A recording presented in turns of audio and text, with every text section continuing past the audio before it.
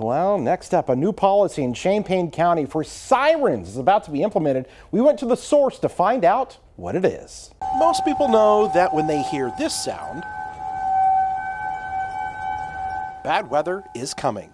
But now, it may not always mean it's just for a tornado. They are not tornado sirens, they are outdoor warning sirens. John Dwyer is the Champaign County Emergency Manager, who explains what used to constitute sounding these sirens. Sirens were normally activated for tornadic activity, whether it was a tornado warning or someone saw it on the ground. But now you may very well hear these sirens for two other non-tornado hazards, and those are winds of 80 miles per hour or higher, or it could be for hail to the size of baseballs or larger. The reason behind this new change stems from last year's derecho that moved across the state, caused 80 to 100 mile an hour wind gusts in central Illinois, and that led to widespread tree and power line damage. Our sirens cover Champaign, Urbana, UI, and Savoy, and all of those leaders said this policy makes sense to activate to keep our citizens safe. During last year's derecho, you might have received a wireless emergency alert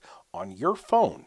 Now, this was the first time the Weather Service utilized this service. If they feel it's strong enough to issue a wireless emergency alert where they override everybody's cell phone for those warnings, then it only makes sense for us to activate our sirens. So the next time you hear the sirens, keep in mind it might be for a tornado, 80 mile an hour winds, or hail bigger than baseballs. Your next step is to always seek out more information, like turning into our live coverage on TV, online, or on our apps.